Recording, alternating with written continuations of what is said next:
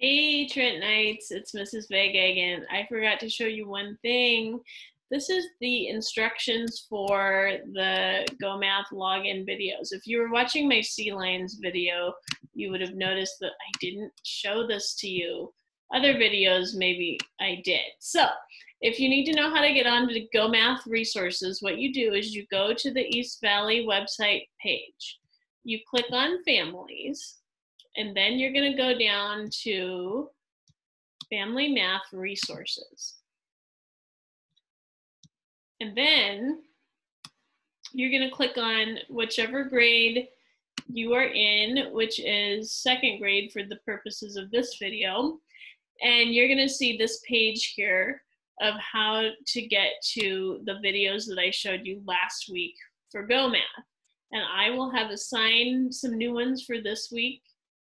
And you'll see also there's some links down here that you can click on for other math resources.